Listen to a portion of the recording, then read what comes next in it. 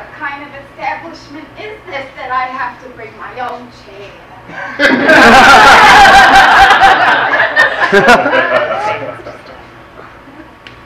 Where do I sit? Here? I've never done this before. I must be the only Jew left on this God-given earth who hasn't been to therapy. Why is that? Well, I just assume that's what friends were for. But the older you get, the less you go out, the less friends you have. That's part of why I'm here. My boys told me I should get out of the house. So I'm here out of the house. You happy? Yeah. Oh yeah, they'll be my two boys. Yes, I was blessed with two. Saul was first. He's, what is he now? 36, I think. Yeah, I don't remember. Anyway, his friends call him Sal. It's disturbing.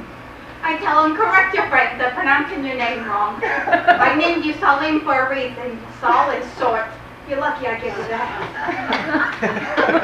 I named him Salim because at the time we were living in the Bronx. And the Bronx 30 plus years ago was not a good neighborhood, if you get my name. Yeah. Salim means safe, unharmed, and he is. He's a dreamer, my soul, an inventor. No, not enough note yet, but one of these days, something's gonna work and you're probably gonna use it in your own home. And Emmanuel came next, of course. What is he now? 20? No. 30. He's probably 30 years old. It's hard for me to remember these things, but anyway, he's a tax attorney. He's a private boy. Yeah. And they're both good catches.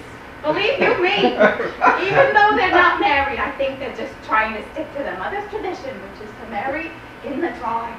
If you know anybody, let me know. Yeah. Oh, you're schwitzing in here. You got the heater on or something? No? Oh, well, what can I say? I'm an old woman with hot flashes. More information than you care to know. Anyway, well, what else do you want to know? Oh, you like my glasses? Well, I got them 10 years ago.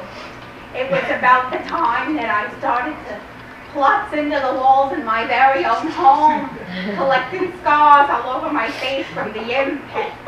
That I realized something was starting to go wrong. I went to my eye doctor, and my eye doctor took one look at me. He says, Regina, the dermatologist is on the 8th floor. So he prescribed me these glasses, and ever since then, I feel like a disabled spider on psychedelics. Spiders live in the ocean. I mean, it's still foggy, I'm not going to lie. It's better than I had. Yeah, better than I had. They're 3D, double.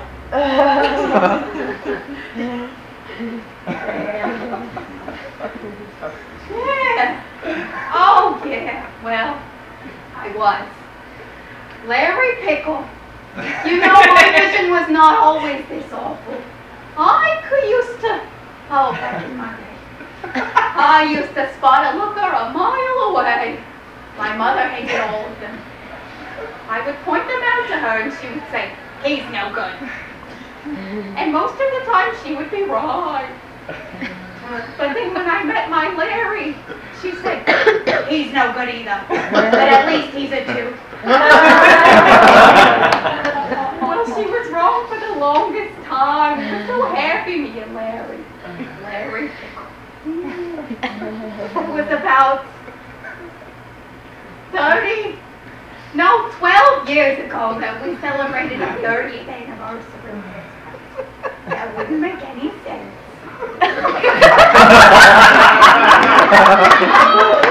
there was a party, y'all. Let me tell you something. It was a day. Yeah.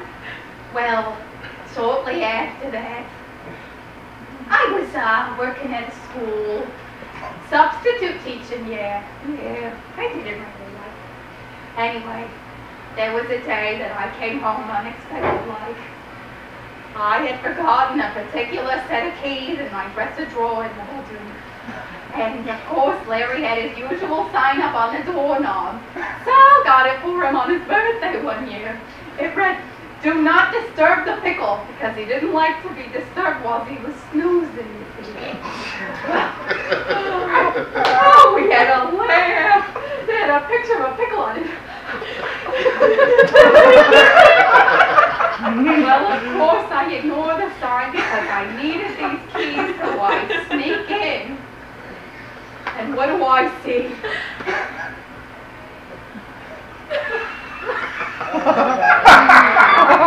Nothing but Larry. Locked on top of what appeared to be a much younger woman. Oh. Yeah. I first thought that he had crushed her and she was dead, but no. She was sound asleep in my bed. I screamed, "Larry! Larry!" The look on his face in the gown. No way. I left. I came back. He apologized. I could hear my mother from the grave. "What did I tell you?"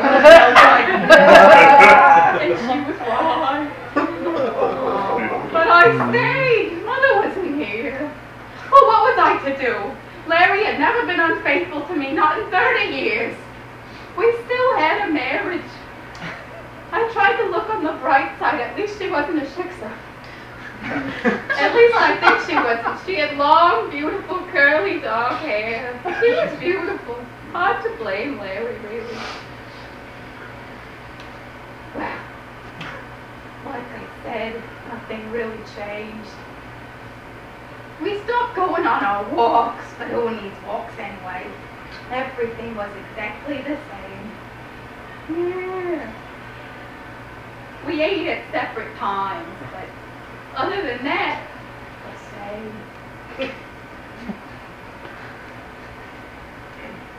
You stop going to temple, that's when... You know what? A lot did change. And I'm so glad that I'm able to say it out loud because I don't think I would have realized that otherwise. This is good. You're good.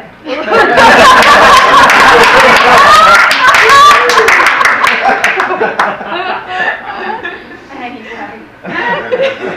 No, of course, not even my boys told me, "Ma, if you're not happy, let it go. Don't let divorce scare you."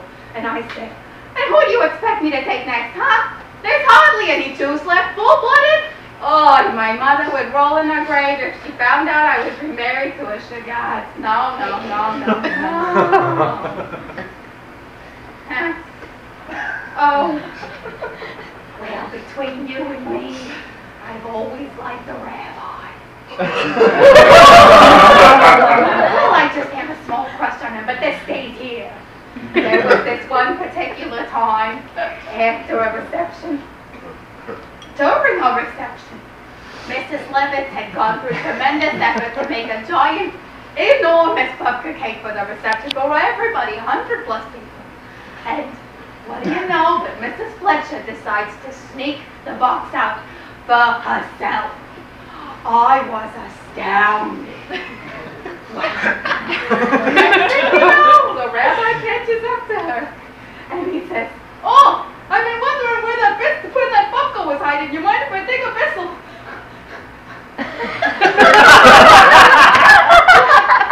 A whistle turned into a giant slice. I have never seen the rabbi stuff his face with so much cake. He knew, and he keeps talking up the storm distracting her and whatnot. I'm watching the whole thing.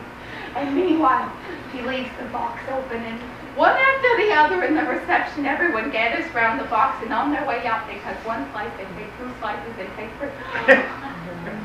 You should have seen Mrs. Fletcher's face sink with each slice missing. By the time the rabbi and Mrs. Fletcher were done talking, the entire butter cake was gone. I was in stitches. It just goes to show us that's what you get for stealing at the temple. And he knew. He taught her a lesson that day. That rabbi is something else. Anyway, what was I talking about before? Oh yeah, Larry. Well, after the bed incident, about a year later, I'd say, Larry died on me. Yeah. To avoid further guilt, I think. He took the easy way out, heart attack. It hurt him to hurt me. I could see it in his eyes. Oh, look at me, I'm getting all schmaltzy. Oh no, I just use my sleeve because I don't like to carry things around with me everywhere I go.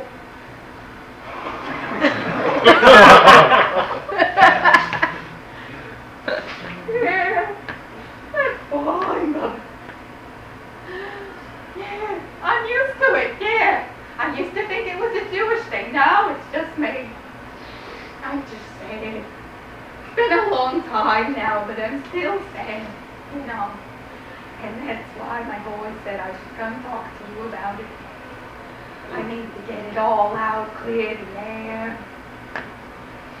I'm just thankful, you know, that I have my morals intact and my health.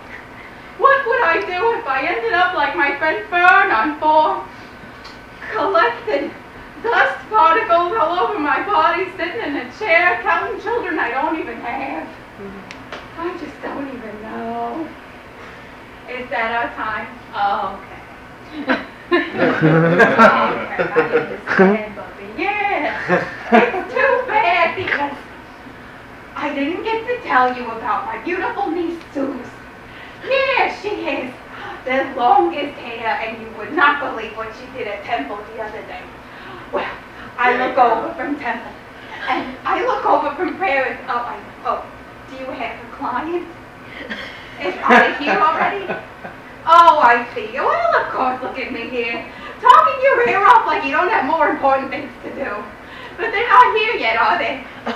Oh, well, of course, you have to prepare, of course. So when do we reschedule? Huh? Oh, you called me. Okay, well, okay. Well, I'd like to say goodbye, but I much prefer to say my late brother used to tell me, he used to say, you attend the bris, I'll attend to the rice pilaf, and we'll be back here in 40 minutes. Do you get it?